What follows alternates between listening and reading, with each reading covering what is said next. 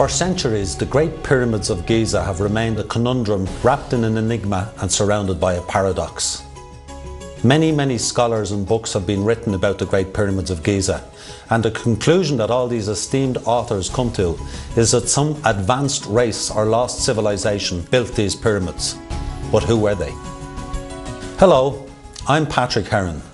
In this special section of the program, I'm going to be sharing with you the result of almost 20 years research, which will show the meaning and the purpose of the Great Pyramid of Giza.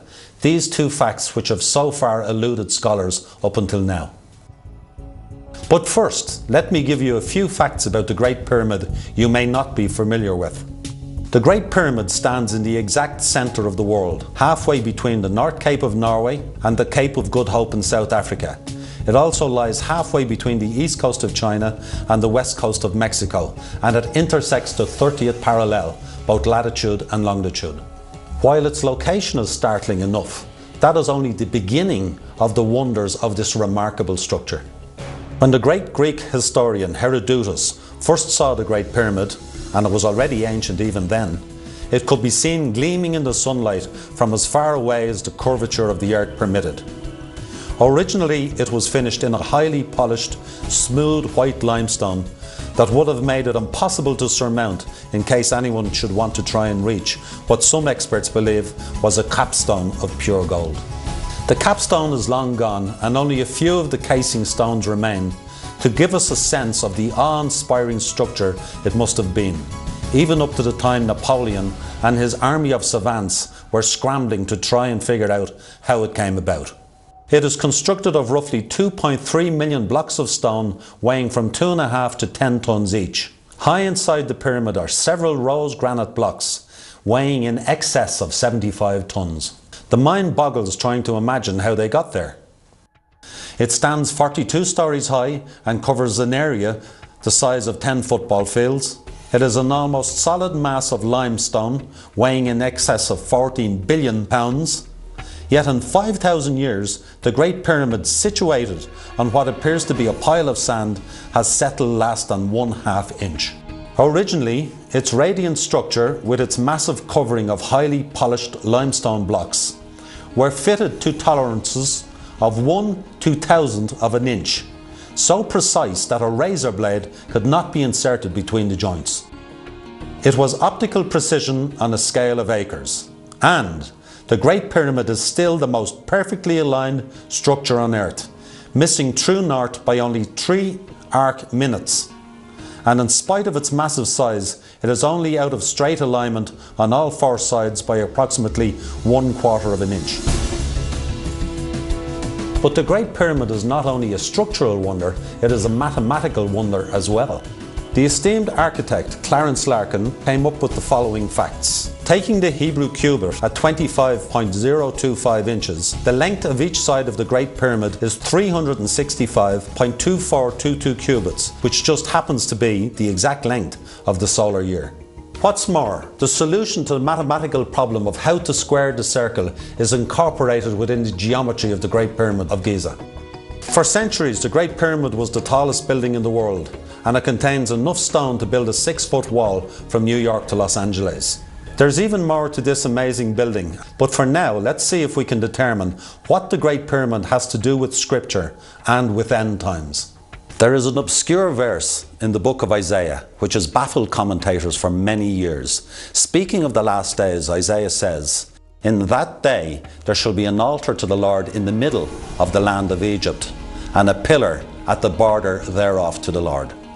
So this verse is saying that the altar and pillar is both in the border and in the middle of Egypt at the same time. But how can this be? Interestingly, there is only one spot that fits the description of being in the middle of Egypt and at the border at the same time, and that is where the Great Pyramid of Giza now stands. The reference would seem to place the altar and the monument in different places, on the border and in the middle of the land. So how do we come to the conclusion that the Great Pyramid is the fulfillment of that prophecy? As it turns out, the Great Pyramid of Giza is the only monument that fits this qualification of being in the middle of the land of Egypt and at its border at the same time, but only if we have an understanding of ancient geography. The Great Pyramid, as we can see, lies at the apex of the triangle created by the Nile Delta. But in ancient times, Egypt was divided into two countries, Lower Egypt, or the Delta, and Upper Egypt. The Great Pyramid sits precisely on this border. Yet this is also the centre of the land of Egypt, when the two ancient countries are viewed as one. Isaiah's enigmatic prophecy regarding an altar and a pillar refers specifically to the end times. Its location is fixed, and since the billions of pounds of limestone that makes up the Great Pyramid are not likely to be moved anytime soon, we are left with the conclusion that the Great Pyramid of Giza just might possibly be the altar and pillar Isaiah was referring to. But why? Who would build it for such a purpose? Archaeologists, geologists, mathematicians and scientists of all kinds have probed and measured and studied the Great Pyramid in great detail, but they've yet to come up with the simple answer as to what is its purpose. Even though Egyptologists maintain that the Great Pyramid was nothing more than a burial tomb for the pharaoh Khufu, the fact of the matter is, no mummy, no body of any kind has ever been found in any pyramid. The so-called sarcophagus that was found in the king's chamber, for instance. There's no lid for the sarcophagus, and there's no way of getting one into the king's chamber or out again. So there is no possible way this could have been used as a burial tomb.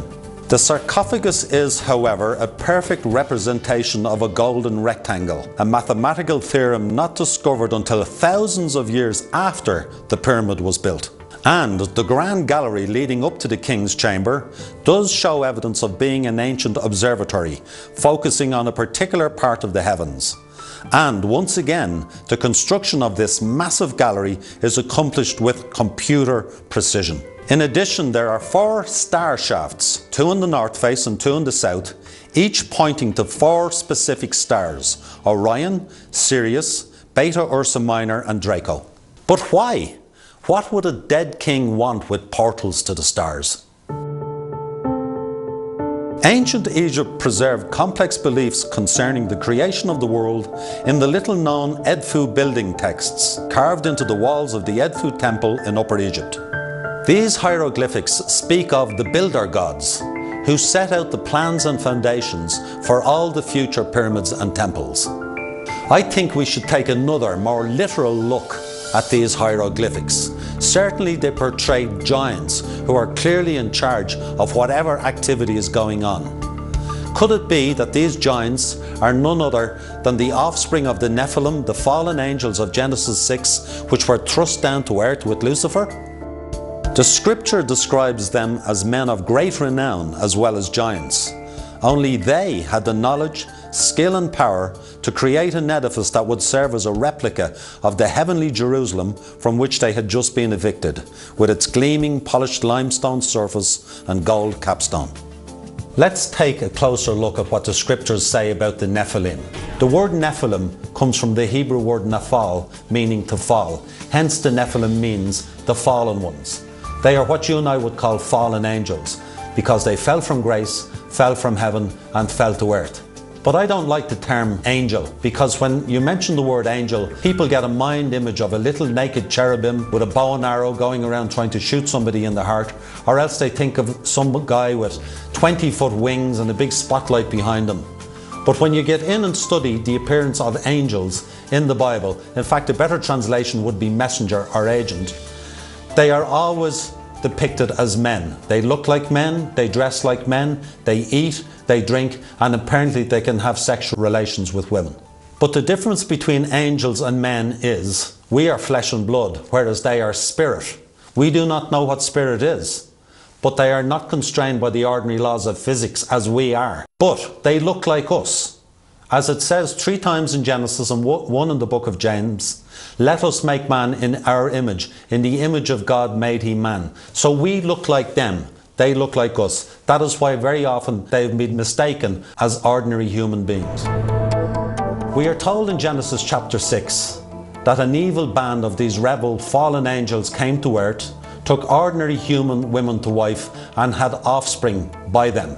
But these were no ordinary offspring, for they were giants in size and also extremely evil and violent. and they fill the whole world with their bloodshed and their violence and their evil. These fallen angels and their offspring inhabited the earth for up to 1,000 years prior to the flood of Noah. And they so infected the whole of the human race and the earth with their violence and evil that God decided to wipe them all out in what has come to be known as the flood of Noah. Only Noah and his family were saved from the flood at that time. But you cannot drown spirit men. So we are told that these spirit men are locked up in a subterranean prison that has several names in Scripture. It is called gloomy dungeons, it is called the abyss, it is called, once in the New Testament, Tartarus. And of course this ties in with the Tartarus of Greek mythology, where we are told that the gods are imprisoned because they rebelled against Zeus. And this in turn ties in with the abode of the dead, or the underworld of Egyptian mythology, where we are told that the gods are imprisoned.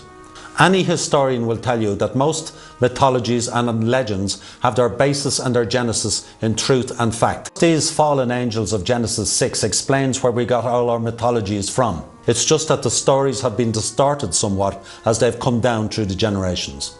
Where it says, the gods came down from heaven, they lived in Mount Olympus in Delphi. Zeus came down and he took Alcmene, a mortal woman, to wife, and she almost died giving birth to Hercules.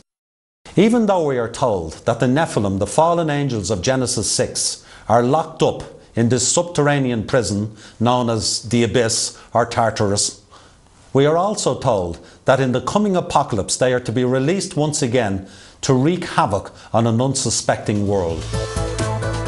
But how does all this relate to the Great Pyramid and Isaiah's prophecy? In spite of all the points of argument, there is one thing many experts agree on, and that is that physically, mathematically and scientifically, the Great Pyramid of Giza simply could not have been built by humans. Experts and engineers today freely admit that even with all our technology and machinery, we could not build the Great Pyramid today to the same size and specifications. But somebody did, and there was someone on the earth who did a lot of other remarkable things. Not far away, in a place called Baalbek in Lebanon, lies the Temple of Jupiter. This looks like your typical Greek temple with its columns, etc., etc. But there are 3 huge cut stone foundation blocks there which weigh up to 900 tons each. This is the same weight as 2.5 jumbo jets together. And lying out on the ground not far away is another huge cut stone block which is 1,000 tons weight.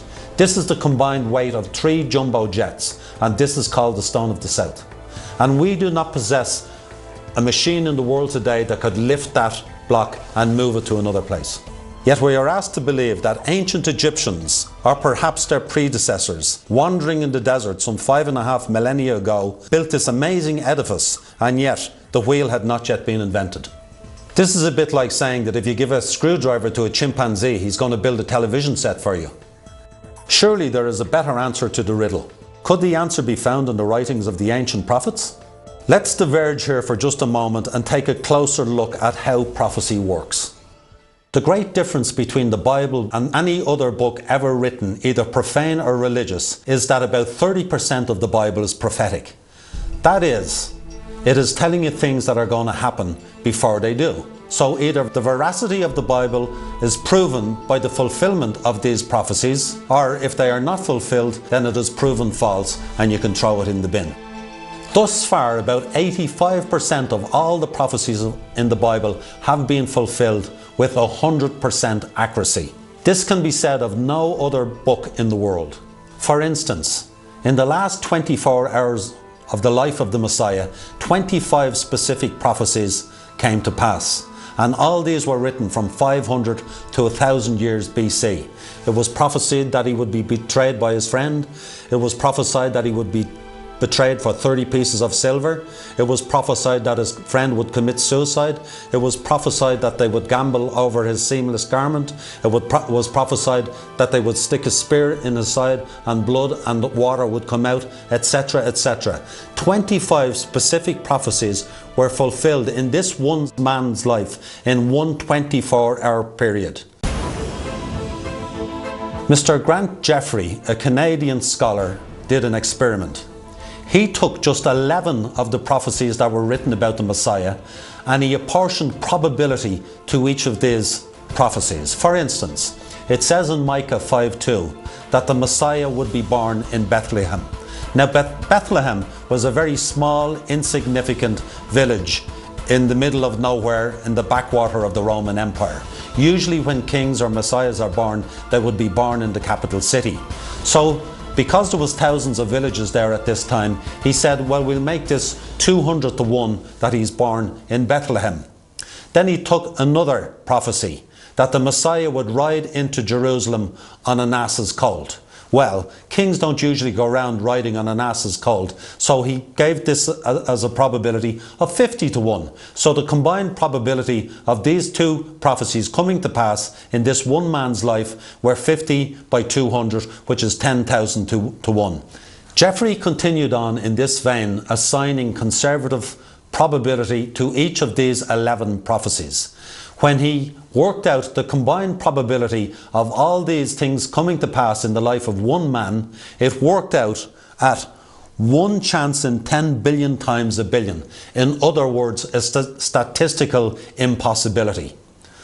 In order to illustrate this point, let me give you another analogy. Suppose for a moment I took a ring from your finger. Then I went up in an aeroplane and I flew over the 7 oceans of the world. And somewhere over one of these seas I opened the window and threw out your ring. Then I came back to you and I said to you, here's a boat and a fishing rod. Off you go on your journey. When you are feeling lucky, you have 1 chance to let down your hook and locate that ring. This is the same chance you would have of 11 of these prophecies coming to pass in the life of the Messiah with the conservative probabilities that Grant Geoffrey assigned to these prophecies. In other words, it's a statistical impossibility. Yet, he only took 11 of these prophecies. The Messiah filled 109 specific prophecies in his short life. 85% of all the prophecies of the Bible have already been fulfilled with 100% accuracy. So there is just 15% of the prophecies left to be fulfilled in the future. And these shall be fulfilled with the same mathematical accuracy and precision as the original 85%. So what does the Bible say about the signs of the coming apocalypse? In Matthew 24, the Messiah was asked a very interesting question by some of his closest friends. They said to him, what will be the signs of the end of this age and of your coming? And he replied, you will hear of wars and rumours of wars. Nation shall rise against nation and kingdom against kingdom. There will be an increase in famines, in earthquakes, in disease, in the wind and the sea raging, in immorality, in lawlessness, etc. In Luke 21:25 it says, there will be signs in the sun, moon and stars. On the earth nations will be in anguish and perplexity at the roaring and tossing of the sea. It is obvious that this sign has come to pass recently with the devastation caused by the tsunami in Asia and with the devastating hurricanes which have hit the southeast of the United States of America. In Revelation chapter 8 we read, and the second angel sounded, and as it were a great mountain burning with fire was cast into the sea. And a third part of the sea became blood, and a third part of the creatures which were in the sea and had life died, and a third part of the ships were destroyed. What is the likelihood of this prophecy being fulfilled? As a matter of fact, there is an active supervolcano in the Canary Islands just off the north coast of Africa. It makes up the greater part of the island of La Palma. Scientists tell us that it's not a matter of if, but when this volcano will blow. When it does, they expect it to cause a tidal wave 500 feet high, travelling at the speed of a passenger jet. At that rate, it will reach the east coast of the United States in as little as 8 or 9 hours, with a massive wall of water 75 to 180 feet high. By contrast, the tsunami that hit Asia was only 18 to 20 feet high. Imagine triple this devastation in some of the most densely populated areas in the world. And that doesn't take into account the damage done to marine life in the ocean as the flaming mountain flows into the sea, nor the destruction to any ships that might get caught in the massive wave. Our scientists seem to be telling us that not only can these prophecies be fulfilled It is almost a certainty that they will be. But these are things we can expect to see in the future. Are there prophecies we have actually seen fulfilled in the lifetime of our generation? Christ himself told his disciples that this generation, that is, the generation that sees and recognizes the signs, will certainly not pass away until all these things have happened. Scores of prophecies said that the Jews would be kicked out of Palestine and Israel, that they would be scattered to the four corners of the world, and that everywhere they would go, they would be persecuted and despised of all peoples. In 70 AD, a Roman general named Titus went in to put down an insurrection in Jerusalem. He slaughtered about 1 million Jews, and the rest were scattered to the four corners of the earth, hence the wandering Jew.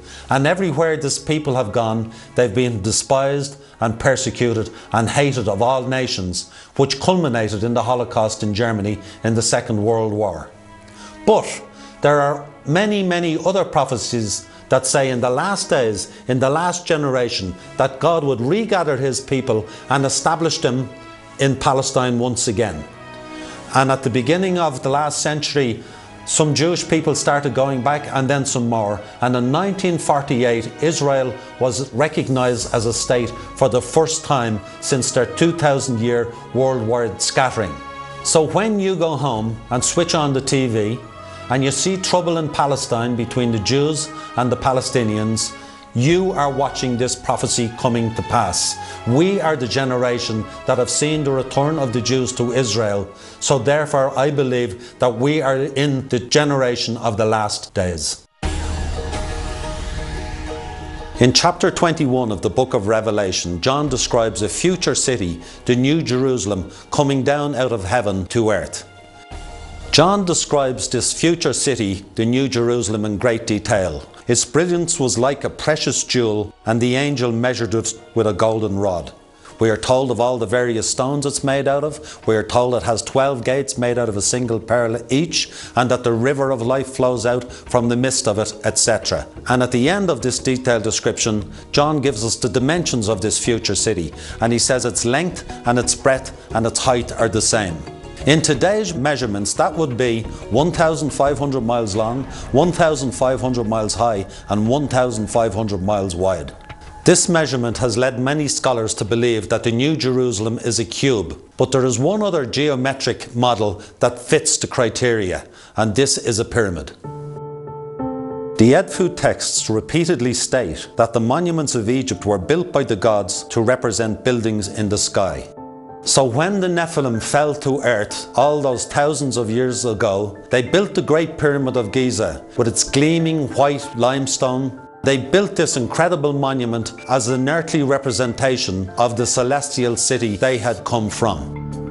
In John chapter 14, the Messiah made a statement which will be well known to most people. He said, "In my Father's house are many mansions. I go to prepare a place for you. And if I go and prepare a place for you, I will come again and take you unto myself, that where I am, there you may be also." Then later on, in the book of Hebrews, it speaks about Abraham, and it said he looked for a city in heaven whose builder and maker was God. And in Corinthians, Paul says that we have an eternal house in the heavens whose architect was God, and it was not made by human hands. So when we talk about the city in Revelation chapter 1, which John described as the New Jerusalem coming down out of heaven, this is what the Messiah was talking about. This is where he went. This future New Jerusalem is a pyramid in shape. There is no question that the Great Pyramid is a truly unique and remarkable, some would say miraculous structure, certainly worthy of being an altar and pillar to the Lord. Taking all the evidence into account, it seems clear that the Great Pyramid of Giza is an earthly representation of the future New Jerusalem, the heavenly city which is to come down out of heaven from God. So when Isaiah spoke about an altar and pillar, he was referring to the Great Pyramid of Giza.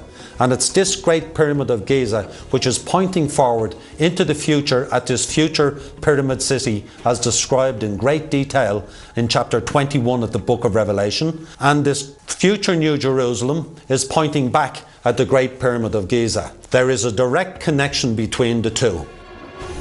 When the Messiah spoke of the signs of the last days, he said that it would be like a woman in labour pains. So what we are seeing now are what I call the shadows of the apocalypse. The world is a time bomb whose fuse has long since been lit. The hoofbeats of the 4 horsemen of the apocalypse are clearly to be heard by all those who have ears to hear. The bad news is the Titanic is going down. The good news is you don't have to get on it. For there's an escape route, there's a way out, there is an alternative. For we are promised that whosoever shall call on the name of the Lord shall be saved.